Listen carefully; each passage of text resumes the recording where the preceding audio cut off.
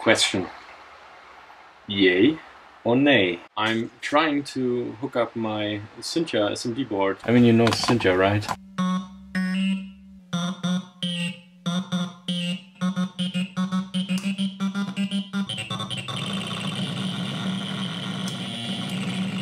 So this is the original. I have the pitch knob and the speed knob.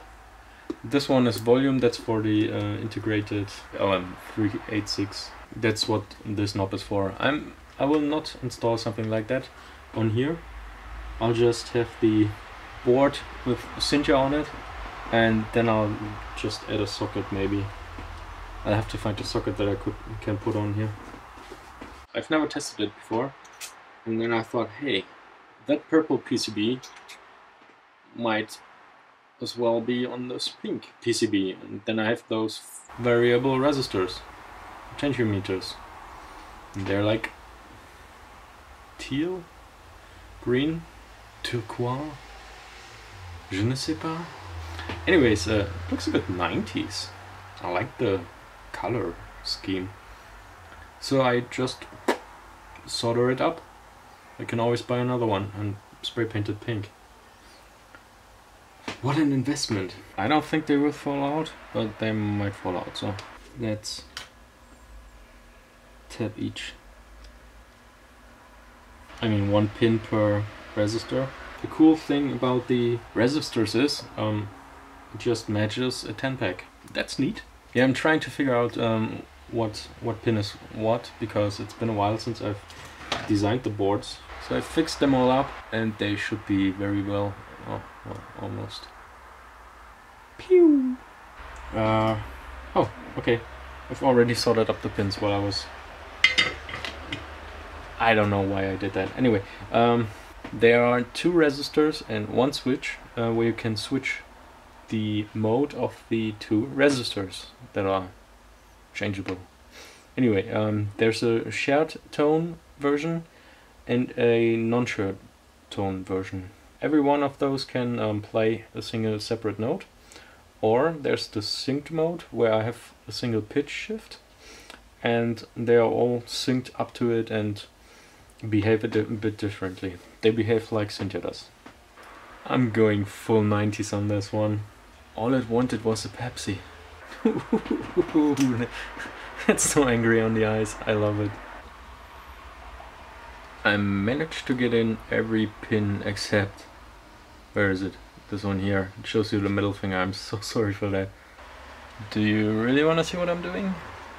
I've already cranked up the soldering station to 400 Celsius. I can push that down. Yay! Bye bye breadboard. Okay, and normally just take the snips and then this helps as well. So I put in the snips and just cut at that place. Sorry, yeah, my hands were in front of it, but I think you know what I'm doing when I have these cutters in my hand. Okay, trim off the... I could file it down, but I mean, it's a prototype, so why should I? Ah, I'm an idiot. Okay, yeah, next time I'll just remove 1 pin, because I was thinking about not confusing any pins, so I would leave the spacer in here. I think I want it there. It should be as much in the center as I can possibly get it.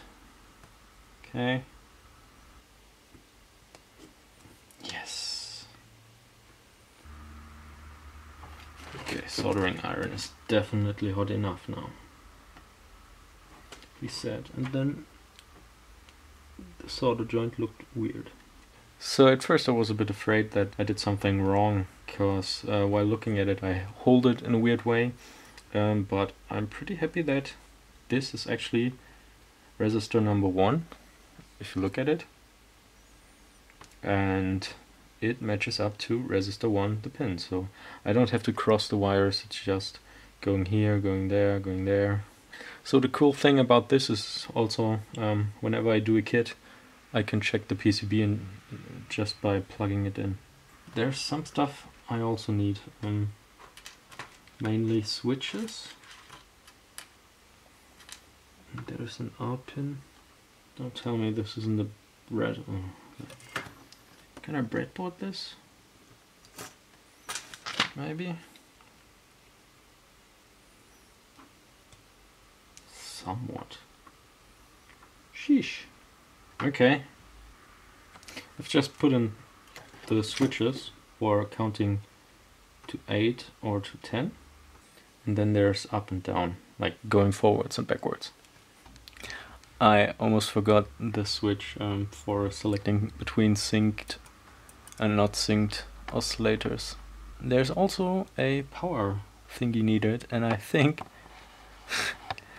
I'm going with yellow. Almost 11 now, so it's time for a little drill session, isn't it?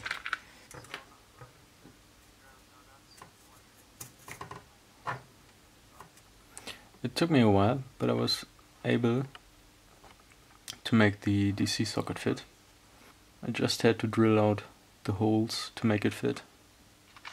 For the LEDs I'll go with the orangish, yellowish LEDs. They look pretty cool next to the pink. I tried blue as well because of the 90s theme, but it doesn't really work well with the pink, so I'm going with that. So those are 10mm yellow LEDs, and I've wired them with some yellow cables to the... Is it the right one? Yes, it is. It's a bit late, so yeah. Now every resistor is soldered up, and I'm currently wiring up this potentiometer. That's the resistor for synchronization. First moments of truth, I'd say. Let's power it up first and then plug in the speaker. What do you think about that? It should be ground. Did I do it right?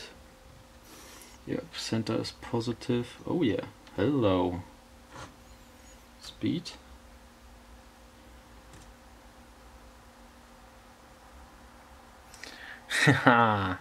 Okay, I did something wrong.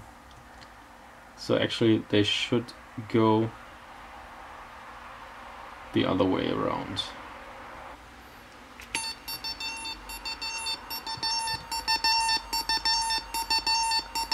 Yeah.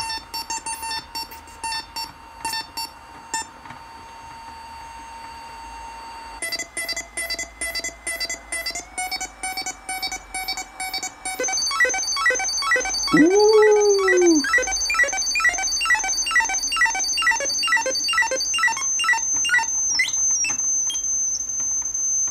Okay, this needs a high pass filter. Oh, you're probably already bleeding from the ears, I'm sorry.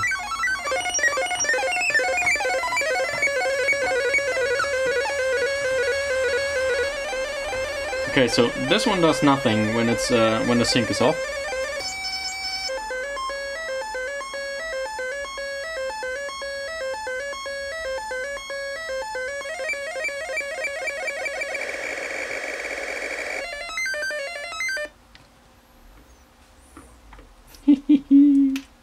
Why the heck did I build this thing?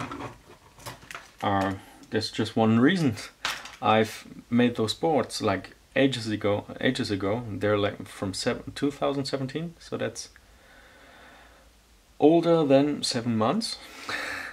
I really have a hate-love relation with that color scheme. I hate it and I love it because it's so ugly, but it's also so 90s. In the near future I will put a LM386 amp over here and maybe find a tiny speaker that fits the color scheme. Yeah, then it's a complete unit, but you can also plug in a bigger speaker if you want to. I also should add a low pass filter, no, high pass filter? Just a low pass filter, because you might have heard the high pitch noises.